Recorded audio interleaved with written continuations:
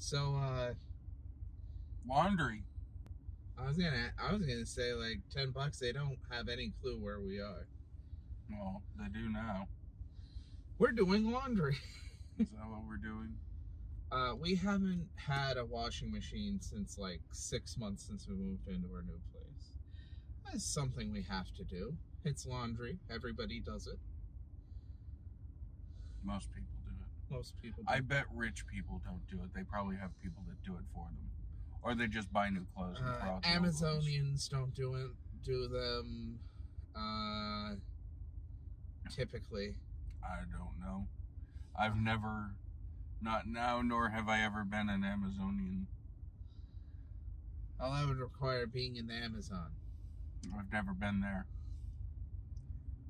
But anywho, this is not the Amazon. This is a laundromat in an undisclosed location in Pennsylvania. And there was a boat anchor that just went by.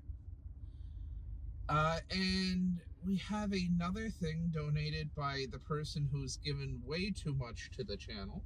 Yeah. We haven't been able to get through like half of the stuff. And then we keep getting more. And we still have more from other people that we need to get to. So we're gonna have to record like 10 in a day just to make a dent. So yeah, if you've donated to the channel, we're sorry if we haven't gotten to your item yet, because holy shit. Yeah. And you know, it's a lot. By that way, I want to extend a thank you. It's like, I know our fan base is relatively small, but the fact that we've had this much support from you guys is very encouraging. It is. It is cool. We are a very small channel with what seems like a very devoted set of followers. Not to be confused with a cult, but thank you. It makes doing this even more worth it than I think it already is, just to have a little fun. But we have to move on to the thing we're doing. The thing we're doing. This has been very hard to find. It was so hard to find that it sold out once, and then the person who gave this to us, the next time it came in, made sure to buy it because he wasn't sure if we would be able to get our hands on it. And that is Dr. Pee-Pee Strawberries and Cream. Berry and cream. Berries and cream.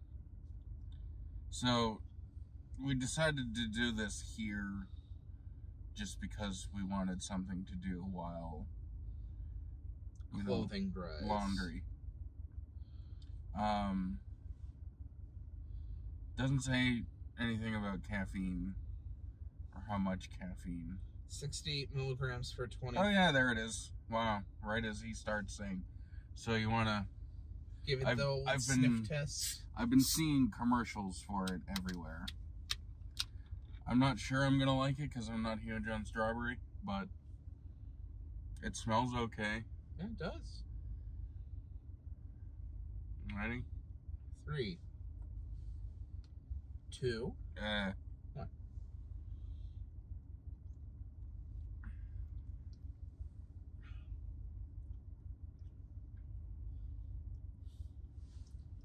Okay. It's not bad. I'm not a huge fan of like dairy and fruit.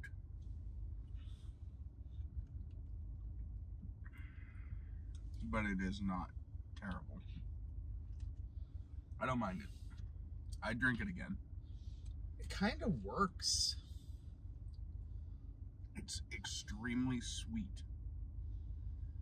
But in a good way. I know I've said this before, like with other beverages or other whatever, but this kind of tastes like strawberry Pez, doesn't it? It does. And if you know anything about me, you know I like my Pez.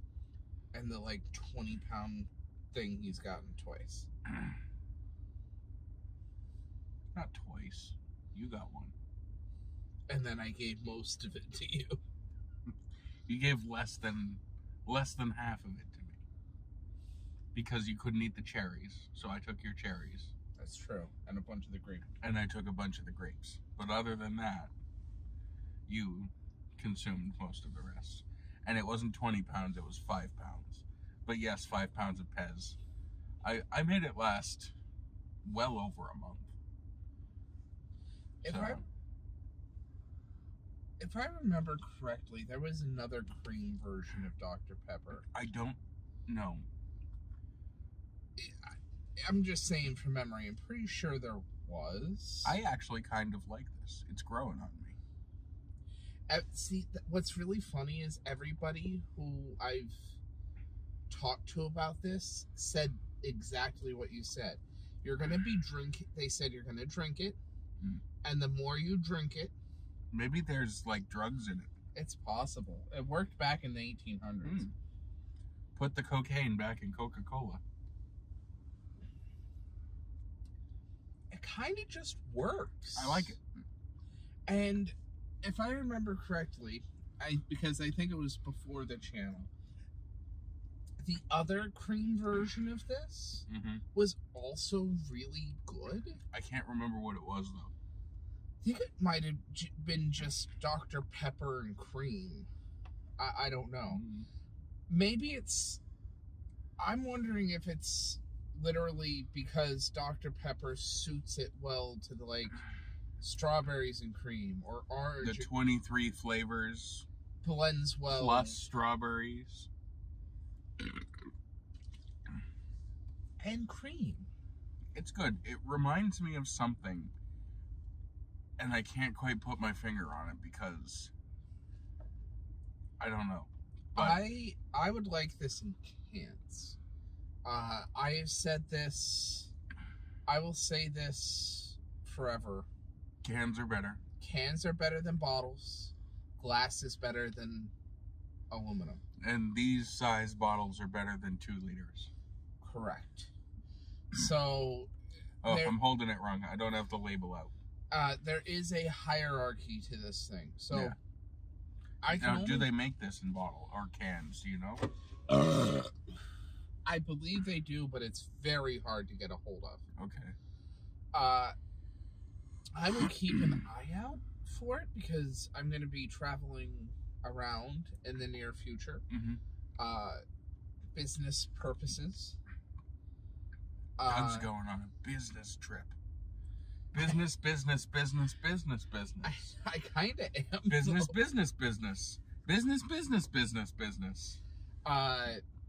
And on my travels, I'm going to keep, because I truly believe with how much this is growing on me, that the can version is going to be very good. Yeah, you're going to have to look out for other various things while you're out, too, for the channel. Because I will say, my only complaint. Your only complaint. It is very sweet. See, for me, it's a good sweet. It's a good sweet. It's not too much. I mean, well, it's very, very, very sweet. But it's like right at that level of tolerable sweetness for me. Yeah, I get that. And that's why I think cans would be better, because I think 12 ounces is the right amount to drink this in. I'm not saying I'm not going to finish this. And then I hate to say it again. Oh, God. Are we going to say the thing? Well, we might. I might. I think this would be good really fucking cold. Not necessarily on a hot day. But really fucking cold. But I think it would be good and better really cold. It has been sitting in a car with the heat on for like 45 minutes because somebody ran into somebody. An old friend. Couldn't stop yapping. So. Happens.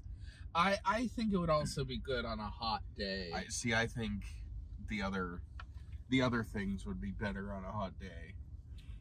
But this doesn't exactly have like a lemonade factor. No, you're right. Lemonade is really But it would good. still be better cold, straight up. Yeah. Yeah, like super, super cold. No, you're right. It doesn't really have that. It'd be better in the dead heat of summer. Yeah. Which will be our first t-shirt if we ever get big enough. This would taste really good in the summer. Really good on a hot day. So TM. Trademark. But no, I like it. It's I definitely drink it again. I would. I would consume again. Obviously I don't have my my laptop with me, so sorry, editing Kasey. I'm gonna give this a 7.5. A 7.5. I think it's really solid. Okay. It is above average. Okay.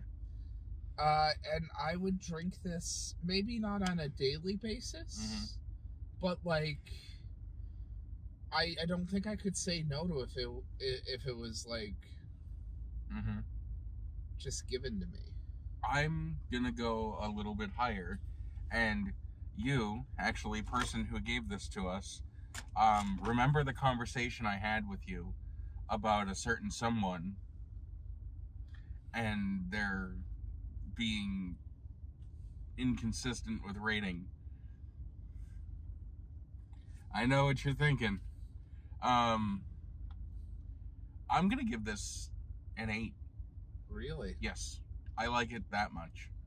It grew on me. I was like meh at first, but I feel that if I got cans or perhaps more bottles of this, put it in the fridge and, you know, actually tried it when it was not sitting in a warm car for 45 minutes, that I'd like it even more. So I'm gonna give it an 8. And you gave it a 7.5, you said? Yeah. So 7.5, 8, that's an average of 7.25. No, 7.75. Yeah. And that puts it here on our list. My guess is going to be like, because our list is so huge, the high 7s are like 14-ish. So I'm going to say it's within the top 20. That's what I'm going to say. I think you're right. I think what I'm going to have to do is I'm going to have to start putting the list in the description and updating it with each video. So I think that's what I'm going to do, because I can just copy paste it. And I think that's what I'm going to start doing. So Doug's question of the evening. What's your favorite way to do laundry? Yeah, do you use one of those corrugated washboards like they did in the Old West? Use laundromat? Are you one of, like, are you rich and do you have your own machines at home? Well, when I went to college, there were 2 types of people. Doug's laundry story time. There were 2 types of people and how they did laundry. And I feel like a factor of what floor you were on also affected this. There was a laundry room in every dormitory, and they had, you know, chairs like a normal laundromat. And you had the people who would go in there, do their laundry, and stay, and like read a book, study, listen to music, you know, whatever. And then there were those who, you know, went in there, went back to their room, and then, you know, waited for it to be done. I will say I was a little spoiled with that, because our school had a really cool system where you had to use your school ID to use the laundromat. Okay. And you could also use it when you started the machine, and it would actually send you an email when your wash was done. Oh, that's kind of cool. So it's like, if you were one of, and so I always went back to my room and I would just study or something, and then it would just send me an email. I'd go down. That's kind of cool. And it's like, you could set it to send right when it was done, 2 minutes out. And I'd always do it like 2 or 3 minutes out. And then it's like I'd get down there and it'd be ready. Like, it was one of those, like... That's where technology is cool. Like, stuff like that is really brilliant, especially in, like, a college setting. Yeah. I will say, though, if you are going to college or something else, you're probably not going to have your clothing stolen or anything, depending on what but never leave your detergent in the room because people will use it. That is something I learned as a freshman. Makes sense. You can leave your clothing in there and not really lose anything, but the moment you leave your detergent or fabric softener in there, people will they'll steal that. So if you are going to college, it's stuff that goes in with the clothing that will get stolen. So do not leave that in. Is that what detergent is? Yeah. Fuck. I always kept it out. Well, no, they had an area in it's like, feel free to leave your stuff here, and then it's like everybody would just use the communal ones, and it's like, no, I'm sorry, I'm leaving my detergent, my pods in my bedroom. I'm not, forbidden gushers. But that was before the gusher movement. So speaking of laundry, yes. Do you think it's done? Or I set a timer on my phone. Wow, that's thinking with your noodle. 5 minutes and 40 seconds. All right. So we haven't really played Apex much since the last one. This season's better than the last season. I really, really want to finish my battle pass, but I'm not sure I'll be able to. Well, I think we will finish the battle pass. It's just, I think right now the biggest issue with Apex, and they've been trying to fix this, and I feel like it's starting to go in a better direction, but just matchmaking in general. Yeah. It's so goddamn all over the place. I will say the last several matches that we've done, we seem to have... The ones where we weren't hot dropping and, almost intentionally dying to just get our plays as this person that we don't really care for out of the way. I've gotten more, I would say on average, more damage and kills or downs than it is more consistent in that aspect. The problem is they haven't solved the Terminator problem, because it's like, you'll get one person that's like a crazy movement god in the lobby of plebs like us. I forget at what point it was, but I'm sure you remember. I think we landed at it was either Countdown or something, like one of the places with the bridges, and we fought off 2 or 3 teams, and it was like a sustained 10-minute thing. Yeah. And, it was not a stomp on anyone's side. Everybody was fighting each other. People were healing. And then this one team rolled through from, across the map. Else. And fucking deleted everybody. And it was where it was, fun level, because everybody was same skill. And then, but then to have somebody literally come through and if everybody was the skill that we were fighting with throughout the match, it'd be fine, because even if I got killed, I wouldn't feel upset, because it's I had 600 damage and 2 kills. And it was like a bunch of ants fighting over a Dorito, right? And then the human with a magnifying glass. No, not even that. A human just comes and stomps the Dorito, and with 6 ants on it going crazy. And that I think is the problem. So it's they've done a better job of matching people, but they haven't solved the problem of I think the one crazy fuck off person in the match. And Smurfing is still an issue. Yeah. I don't care what your stance is on... What I've found that a lot of people are doing is they're doing it through, console. Yeah, PC players. and console. And... We'll get, like, the champion squad will be someone on PC and someone on console. And they're, like, level 4. And the person on PC is always, like, level 200. And No, it's the other way around. Oh, the person, because PC accounts are free. That's right.